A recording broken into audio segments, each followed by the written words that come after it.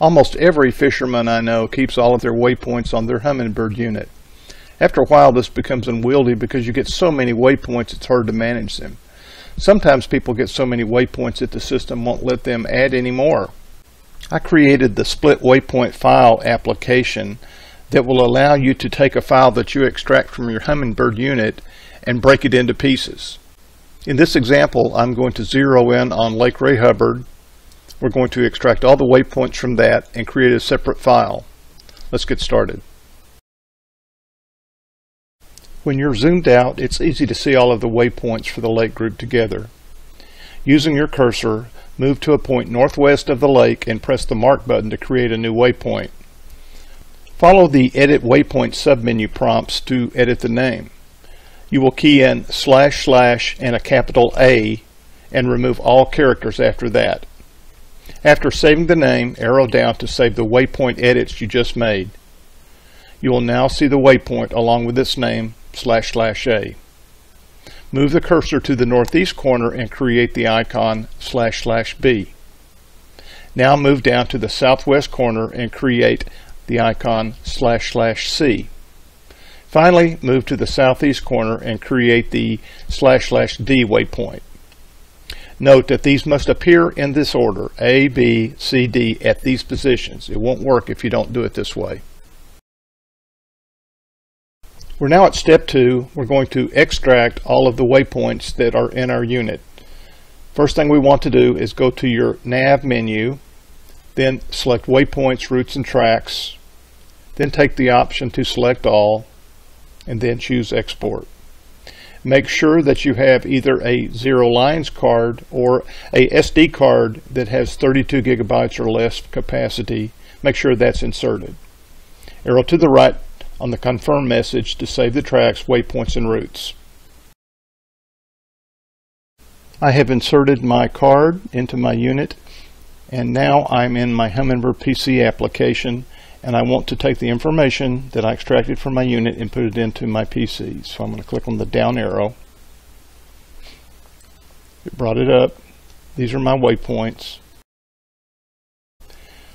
And that's going to show me the //A, B, and C, and D boundary icons that I put in. One thing to note is that this is a temporary file that we created from the information that's in our Humminbird unit. So that information is still there. So I'm going to manipulate this file a little bit, but it's not going to hurt anything because we've not actually removed any data from your unit. So in order for our process to work, I need to remove the tracks that may be in the system. So I'm going to right click on each one of them and delete.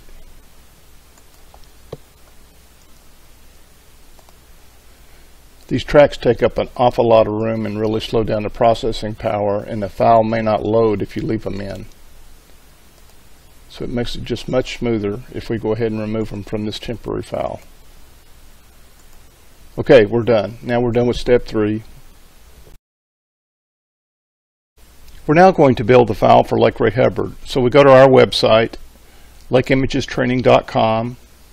I'll go to the Utilities menu, and I want to click Split Waypoint File. And now what this is going to do is it's going to take that information from the file that we exported, and it's got the boundary icons, the waypoints that we put in, and it's going to build a file based on that. Everything that falls within these boundaries will be included in this file. So first thing I need to do is choose my file, and it's the file we just loaded. I'll open that. And I want to build the file with the waypoints within the grid. I'll click on that, upload and process. It has done that for me. I'm going to open the folder that has this in it to show you the folder, our download folder. Now I'm going to go back into Humminbird PC. I'm going to File, Open, and I'm going to open that from our downloads folder. And I'm going to close this one down, open that one up. And so it's only got the waypoints that fell within those boundaries. And I'm going to rename this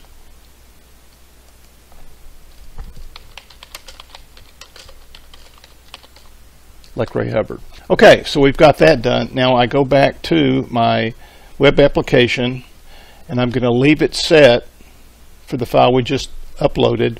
But now I'm going to tell it I want to build a file with the remaining waypoints. So I'm going to upload in process.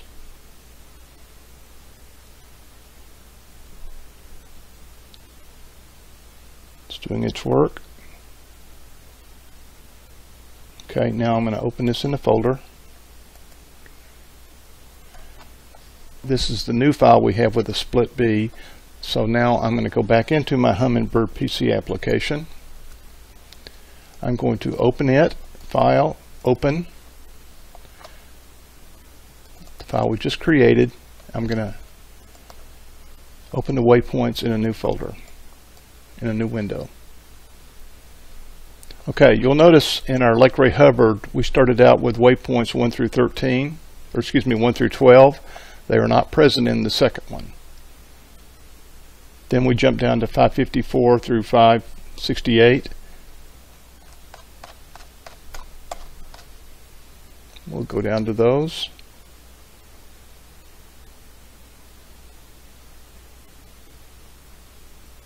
They're not there either.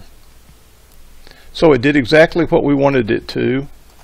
Now I'm going to rename this.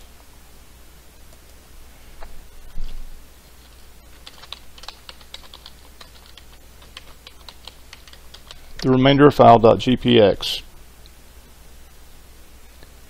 So now we've done it. We've gone through, we've created our file for Lake Ray Hubbard, and then we created a file that has all the other waypoints. So that's a way that you can go through and you can straighten up your files, get it organized. To close out our processing of Lake Ray Hubbard, I want to get our file structure straight. The initial file that we uploaded is stored in our Humminbird PC folder under My Documents.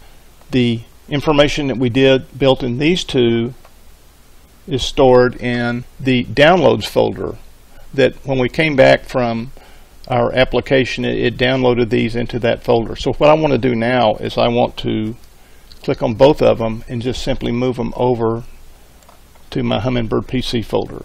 So now I have the initial file that I brought in, my Lake Ray Hubbard that we built, and our remaining files. As a bonus, let's go and look and see what these files look like in Google Earth. So I'm going to go to our web application again, the Utilities menu, and I'm going to click on the conversion from GPX to KML. Make sure that you do not have any tracks in the file that you're going to do this with. It only works if you have just waypoints. So I'm going to click on that, and I'm going to choose my file, and I want to get Lake Ray Hubbard first, and I'm going to do upload in process.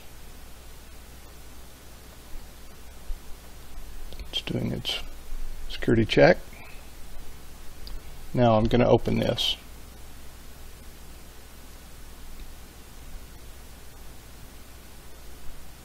Okay, proof positive that it worked. Here's Lake Ray Hubbard, and those are the waypoints that we took out.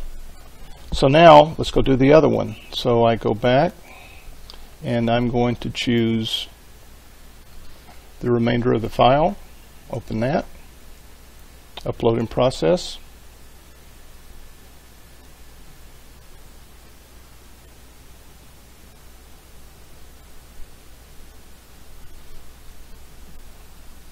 Open that up, and these are all of the other waypoints, the bogus ones that I put in. Okay, I'm going to zoom in to Lake Ray Hubbard.